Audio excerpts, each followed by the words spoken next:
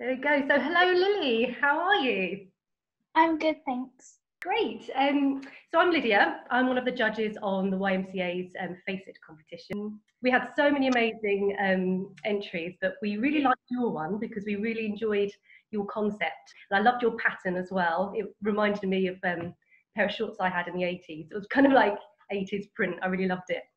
Um, so I shortlisted all the designs and I shortlisted yours because, well, one of the aims of the competition was just to try to engage creatively young people into thinking about face coverings, what it means to them, what they think about them.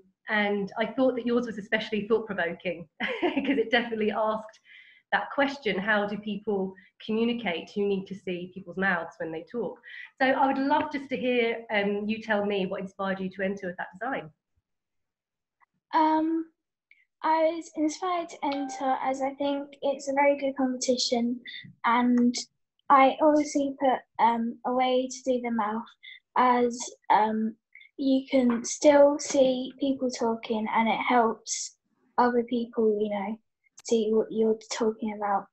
And I did it because I believe that this design can represent many personalities. And I think, yeah. That's brilliant. Yeah, I mean, it was a very interesting idea, and funnily enough, it's not really something that a lot of people are doing. They're called window masks, and there's only a few people that are making those particular coverings. So it was a great concept. Um, so well done for that. As I said, I made the shortlist, and then we sent those shortlists over to Amber Butchart, who was our star guest judge. She's a presenter and fashion historian. And she must have liked your design too, because she was the one picking the overall winner. And she picked your design, Lily. You are our winner. So congratulations, Lily. You're our Face It with 5 competition winner. Thank you. Oh, you're so welcome. I'd like to read you a quote from Amber, our judge. She said, I really like Lily's idea of lip reading. Your design was very cheerful and inclusive, and so had a really positive message. So well done.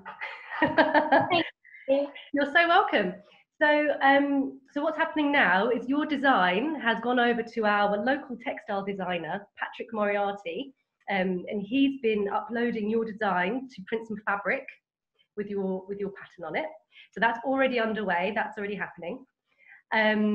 We took the liberty of just changing your idea ever so slightly, where you said there's a mesh here. We've actually just put a plastic kind of see-through vinyl window there instead of a mesh, just for, just so that it's kind of completely covered.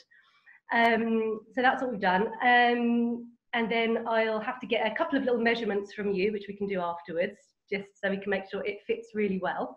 And that's it really. So I've just got one more question for you, which is, do you like to shop? You've got you've got a £100 Love to Shop voucher coming over to you. You can spend it. Thank you.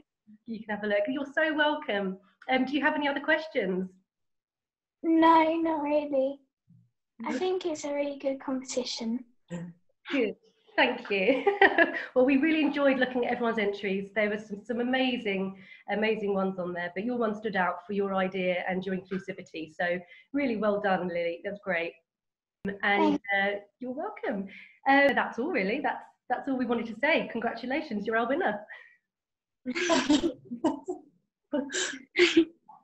Amazing. So what we'll do is we will get in touch with you after the call and take your measurements and get your address so that we can send out your voucher and you can go and spend it. So happy spending, happy shopping. Okay. Thank you so much for taking the time to do this. It was nice talking to you. And you too. All right, I'll speak to you soon. Bye. Bye.